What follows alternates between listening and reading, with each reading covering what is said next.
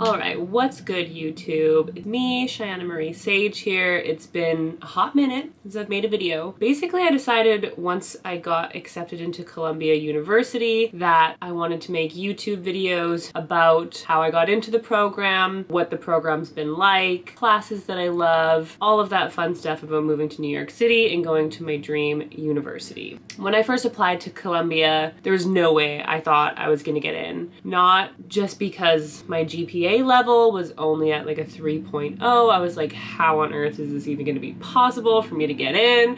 But let's just shoot my shot and see what happens. So I did it.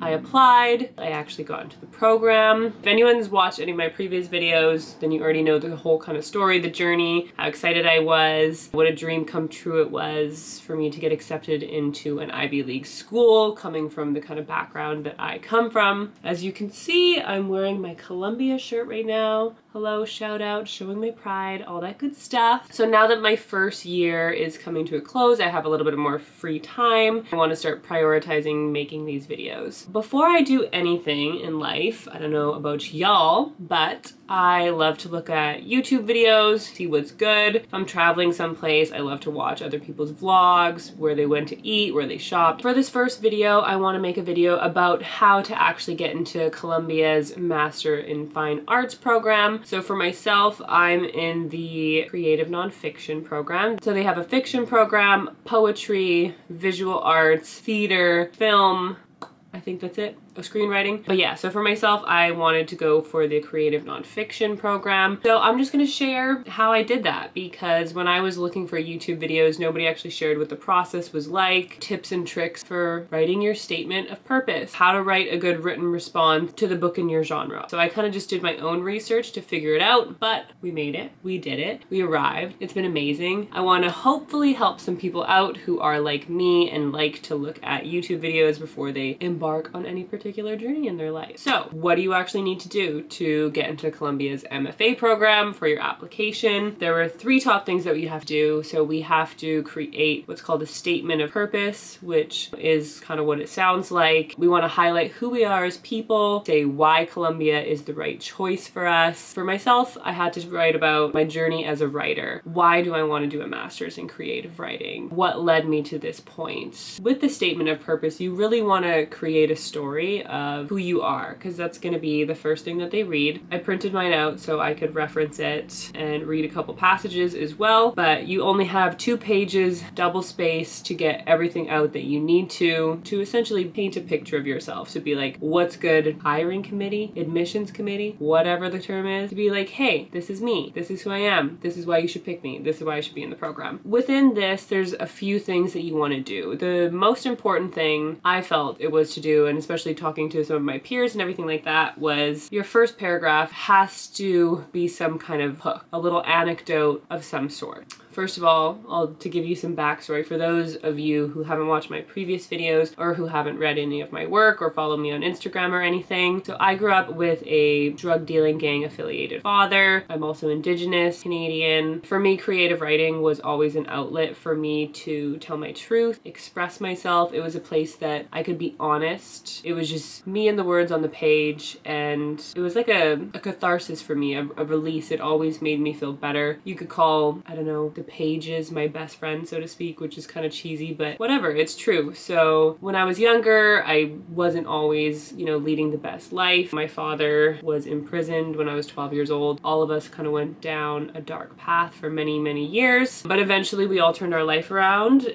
myself included. So I did my academic upgrading, and I started my undergraduate degree when I was 21 years old at the University of Alberta. Shout out to them because it's an awesome school. And then that's essentially what like catapulted me on this journey of writing and learning and healing and, you know, reading different trauma-informed narratives, making sense of my life, finding those connections with literature and myself. So I did my undergrad in English was my major, creative writing was my minor, and it was always those creative writing classes where I thrived. So when I was getting to the end of my undergraduate degree, I was like, what am I gonna do with my life? I thought blah, blah, blah. If you've seen my old videos, this is all just like a recap. You already know all this stuff. So I won't drag it out for too long. So if you're interested in more of the backstory of, you know, how I got to the point of even being able to apply to Columbia, you can check those out. They're still on the channel. But for this, I'll focus on my statement of purpose and everything that I talked about. So I'm just gonna read a little bit from this because I feel like that's the best way, and then we can kind of talk about it. If you have any questions or if you want to reach out to me, you can. You can find me on Instagram at softasbones, also on Twitter at softasbones,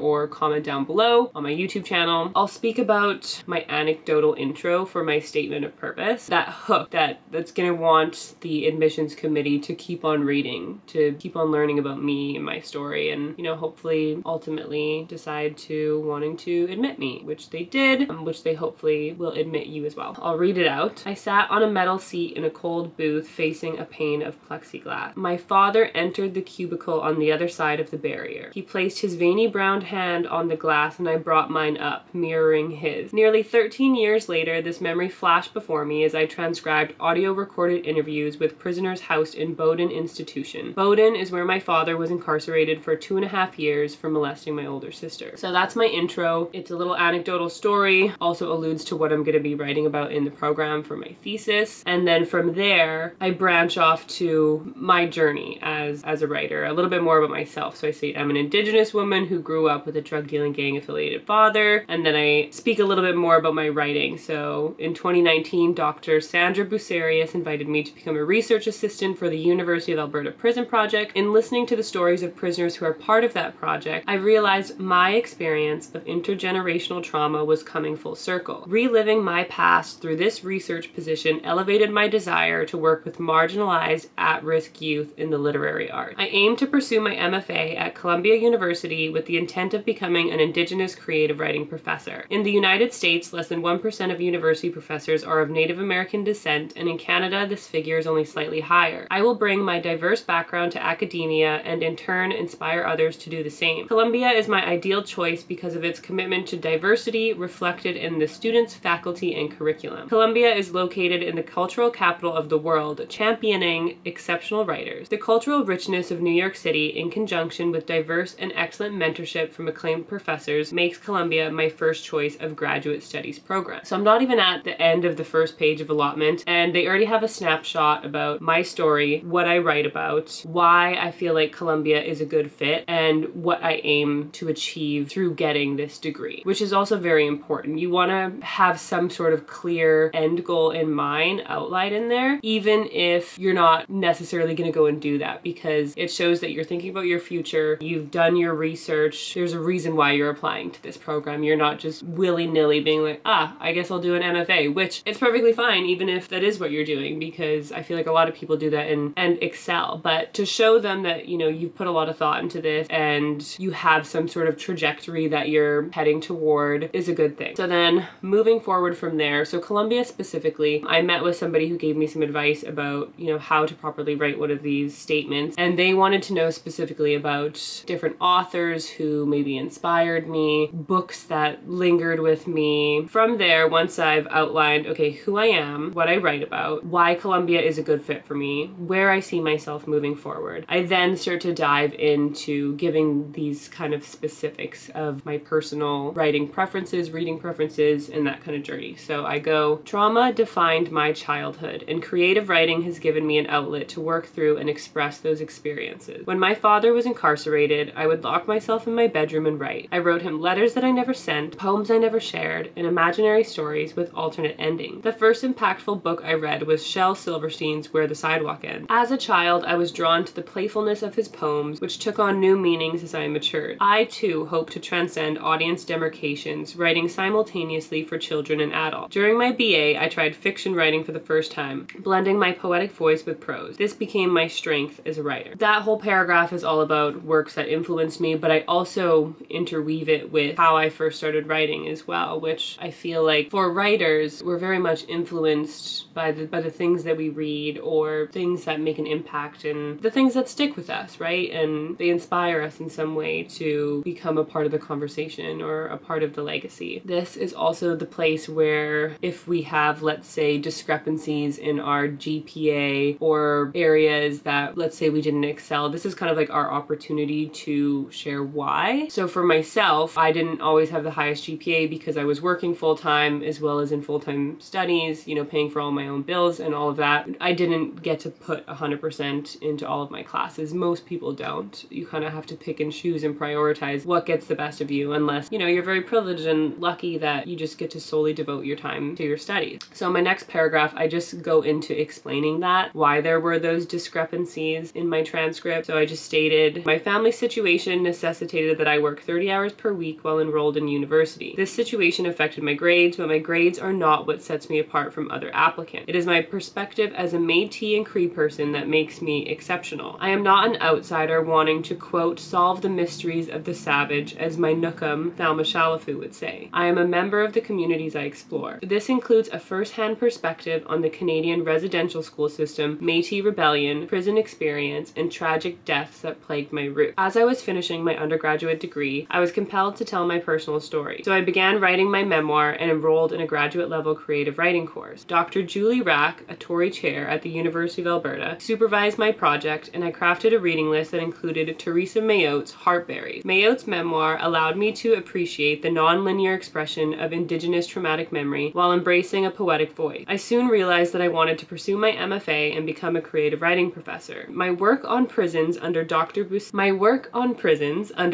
Bucerius reinforced this desire, providing me with the sociological insights and interview methods that I now incorporate into my writing. Through this experience, I recognized the importance of interdisciplinary mentorship. Columbia has a commitment to interdisciplinary professors, which would foster the subgenres and themes I aim to explore in my thesis. Hilton Alls incorporates elements of memoir, biography, culture, race and gender, and white girls, and I would be honored to study under professors as luminary as him. I will use my thesis to explore Indigenous traumatic memory and intergenerational trauma while incorporating poetic voice. I am asking you to consider me for your program as a woman who, by all accounts, should not have made it this far, but against all odds, here I am. So in that second page, you know, I really talked about, okay, writing influences. I also talked about the program, what I was going to benefit from the program, professors who I would be lucky to study under, professors that I wanted to study under. It's important to show that you've researched the program. You're applying because you really see that it's the best fit for you and you're the best fit for it as well. Another thing that I did in my statement of purpose is I also touched on the two people who were going to be giving me my letters of recommendation, which was Dr. Sandra Bucerius and then Dr. Julie Rack. Both of those professors I worked very closely with in my undergrad in different capacities, one in sociology, another one in creative writing. So I wanted to be sure that I was explaining how those professors helped me on my individual writing journey. Another thing that I did in my statement of purpose was I actually talked about the book that I was going to be giving my written response to, which was another component of the Columbia application. So that book that I was responding to was Theresa Marie Mayotte's Heartberries. So for Columbia's application for the writing program, you have to write a written response to a book that came out within the last 10 years in the genre to which you're applying. So if you're in poetry, a poetry book, fiction, a fiction book. For me, it was nonfiction, and it was a no-brainer the book I was going to choose because it's one of my favorite books of all time and was very impactful for me to read as another fellow Indigenous woman who has had similar issues and traumatic roots. So I feel like the personal statement is definitely the most important one. Of course, outside of your writing sample, you obviously want both of those to be as strong as possible. I won't spend too much time talking about the written response to the body of work. Really, that's just like if you studied English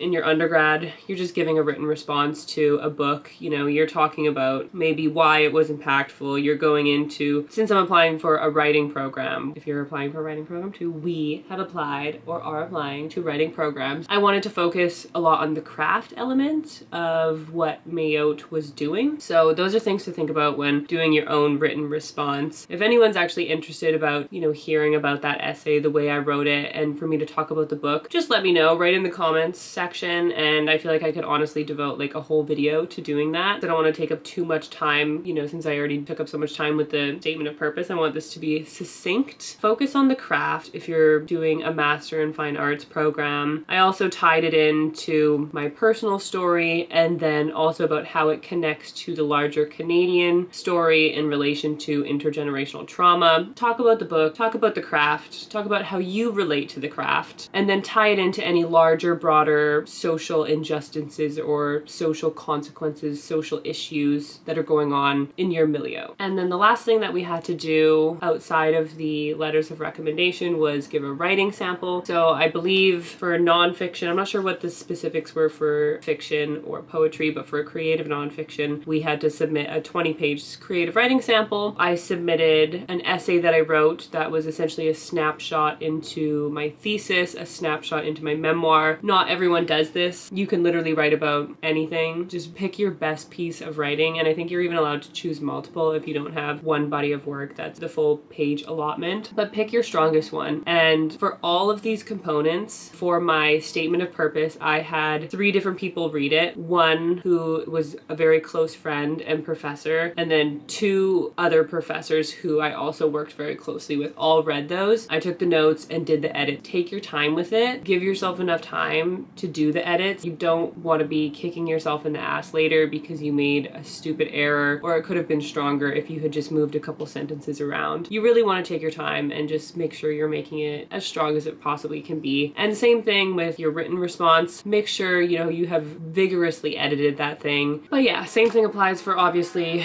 your written response as well. You know, treat it like you would any kind of academic essay. If you haven't written an academic essay in a long time, find a friend, find somebody to talk to, get some advice, take your time with it. And all of the pieces together, for me it was important that they all told a story of who I am, what I'm interested in, what I'm interested in writing about, and then the larger global social economic issues that I'm also interested in as well that will find their way into my writing. So with all of these things, we're essentially painting a picture to a committee of who we are. And if the committee gets, legs have fallen asleep because it's hard to sit it down. Columbia, how we got into Columbia. But yeah, I mean, that's pretty much it. Just take your time, have multiple eyes read over things, think about who you are as a person, as a writer, and really make sure that all of your written response, your statement of purpose, and your sample of writing all really tell a story of who you are. And also think about what you bring to the program. Don't just think about what the program can do for you, because everyone's going to be writing about that. You want to be thinking and telling them what you bring to the table. What's unique and interesting about you? What is your unique perspective in the world? How is that going to be a valuable asset to your future fellow peers, but also to the rapport with your future professors? That all matters. You matter, your individual journey matters, who you are as a person matters, and what you bring to the table matters. So don't forget that. Don't forget to talk about that. You are just as valuable as the program is for you. It is a symbiotic relationship. I've definitely, been noticing that as I'm going forward. But pretty much all I have for you right now. Stay tuned. I'm gonna keep making these videos of all of the different aspects of the program, and I think I will make another video about how to actually write that written response to the book in the genre of your choice, at least how I did it, and maybe, me sharing my story will be helpful for any of y'all, because I was so disappointed that there wasn't a single video out there about how to get into the Columbia MFA program. So I'm gonna document it.